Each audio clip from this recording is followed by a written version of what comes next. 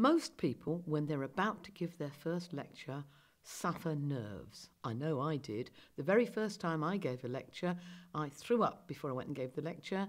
I went and gave the lecture and then I threw up again. And that notwithstanding the fact that I've been teaching in schools for years and that actually I felt reasonably confident in my material. And that's because the very first time you do it can be quite daunting. And I think what I'd like to share with you now is some of the tips of the trade that might help you through that first uncomfortable experience. So first of all, obviously people need to be prepared, but the thing that many people do wrong on their first lecture is that they over-prepare and they try and write down masses and masses of stuff and they try and have masses and masses of PowerPoint slides and then they find they don't get through the material on time. I always say it's a really good idea to think about having some elements within their lecture that I call plasticine and elastic. Let's start with elastic. Elastic is something that you've prepared in advance, and if the time is going well, you've got time to say plenty, and if you're running short, you can actually say it fairly quickly. Plasticine, modelling clay, Play-Doh, whatever you like to call it. Play-Doh is something you have in mind that if your timing is going wrong, you can actually ask the students to do something that will keep them busy until you find your place in the slides or until you think about what you're going to say next. And of course, nobody would ever want to talk solidly for 50 minutes without actually getting the students to do some things anyway, because they have to learn by doing.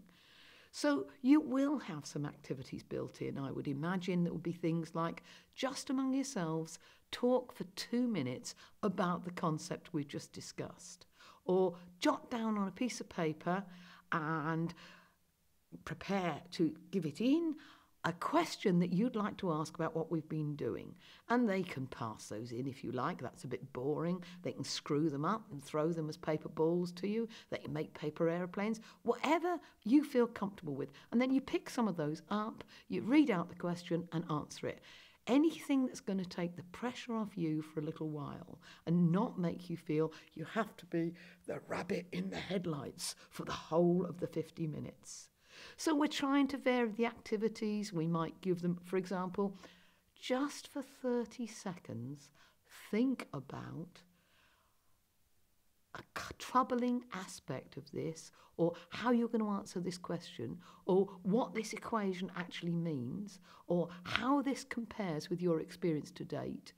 30 seconds is a long time in a lecture theatre where there's silence, but actually it gives students to catch their breath. And make it clear to the students, that, especially if they're new like you, they don't have to write down every word. You will have done your preparation, whether it's in the form of notes or PowerPoint slides or a script. Actually, I'd advise against a full script because then you'll just stand and read it to them. But be aware that the students are unlikely to get everything you say in your very first presentation of it. So ideally, make all those materials available to them on the course website, and they can look at that afterwards. So the answer, I think, is preparation, engagement, plasticine, elastic, ensuring students are doing things at various points and never letting it get you flustered. Don't worry if you have to miss a few bits out. Unless you tell them right at the beginning, they won't know everything you were going to include. And after the first one's out of the way, I think you will have a tremendous sense of satisfaction of a mountain that seemed to be terribly hard to climb actually having been achieved within your own capabilities.